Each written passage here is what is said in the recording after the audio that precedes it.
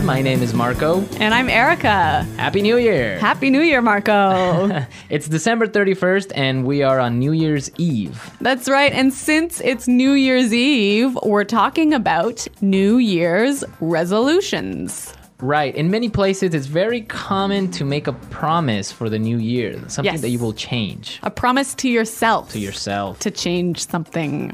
And that's what our dialogue is about today. So why don't we take a look at our vocabulary preview for this lesson? Vocabulary preview.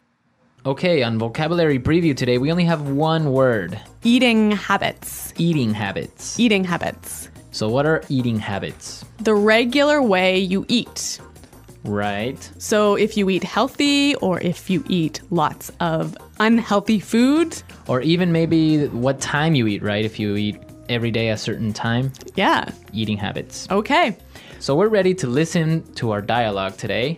And it's going to be a little bit fast, but don't worry about it. We'll come back and explain all of the key vocabulary after.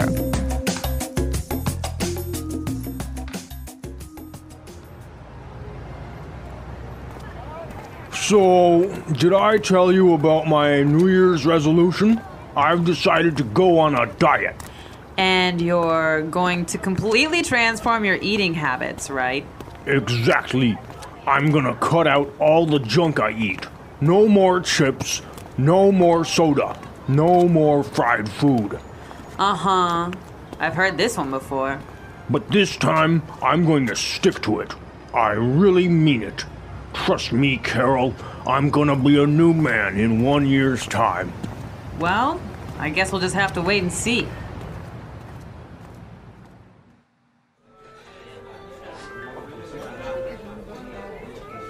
Thanks, honey. That was a great meal. I'm stuffed. Do we have any chips left?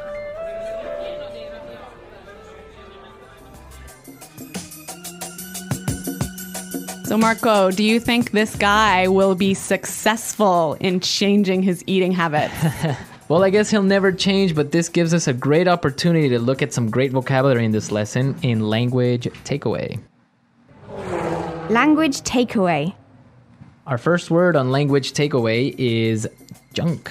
Junk. Junk. Junk. So, junk comes from junk food. Exactly. Unhealthy food. Yep. Fries, chips. Hamburgers. Yeah. All that junk. All that junk.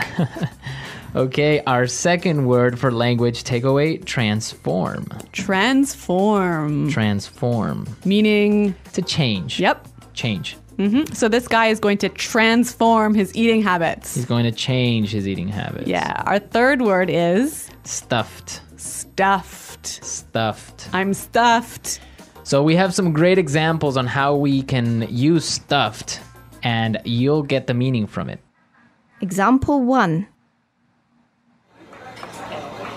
Come on, have one more piece of cake. Oh, I can't. I'm stuffed.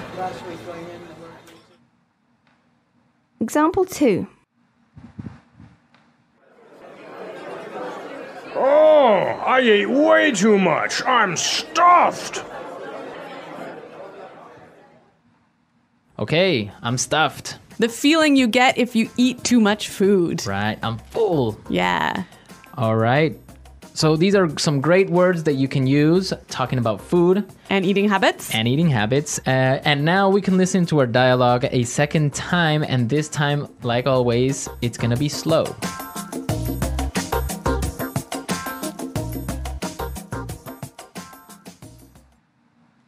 So, did I tell you about my New Year's resolution?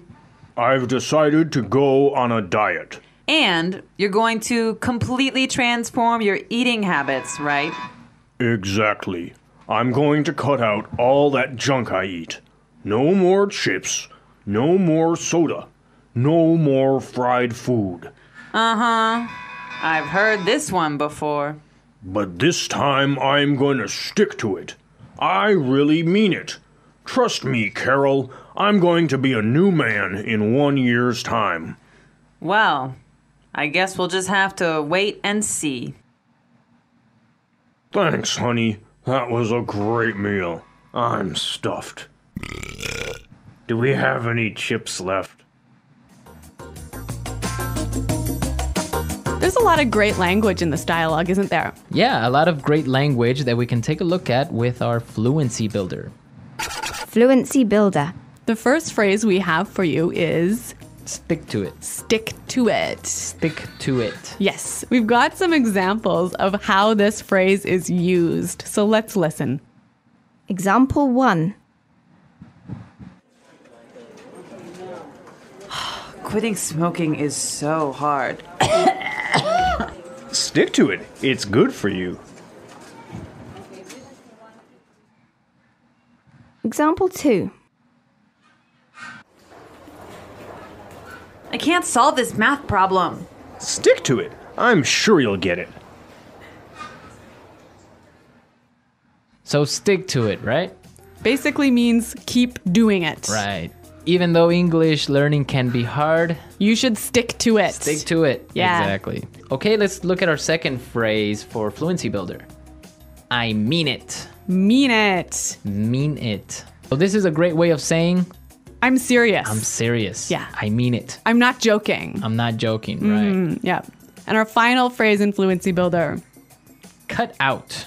cut out. Cut out. Again, we've got some examples of this phrase as native speakers use it. Let's listen. Example 1. You have to cut out the salt from your diet. No more chips, no more french fries, no more popcorn. Example 2. It's time for me to focus on my work. I'm going to cut out everything else from my life. Okay, so cut out means To remove. completely remove. Take it away. Take it away. Yeah. Okay, some great language, some great phrases in our dialogue today. So why don't we listen to it a third time and we'll come back in a little bit.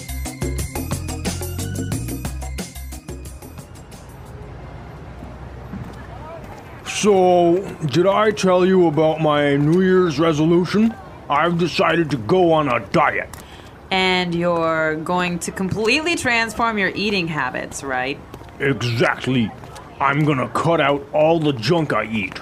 No more chips, no more soda, no more fried food. Uh-huh. I've heard this one before. But this time, I'm going to stick to it. I really mean it. Trust me, Carol, I'm gonna be a new man in 1 year's time. Well, I guess we'll just have to wait and see.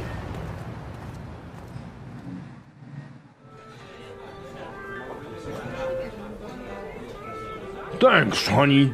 That was a great meal. I'm stuffed. Do we have any chips left?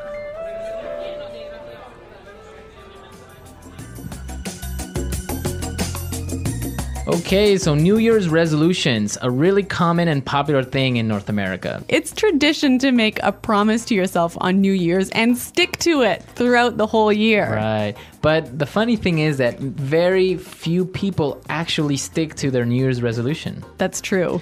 The most common ones are, I'm gonna quit smoking. Yeah? That never happens. No? I'm gonna go on a diet. Like this guy? I'm gonna quit drinking. Uh-huh. That almost never happens either. On New Year's Eve, you start I mean, drinking. it's a bad time. Come on.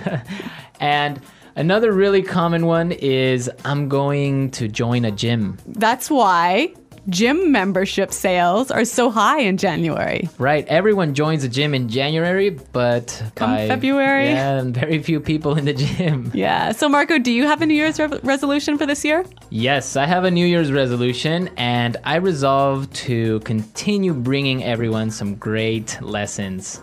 Oh, that's so good. And I think I can stick to that one. Yes. Well, I do hope that you do stick to that one, Marco. We will. But today we're out of time, so please go to our website and leave all your questions and comments. At EnglishPod.com.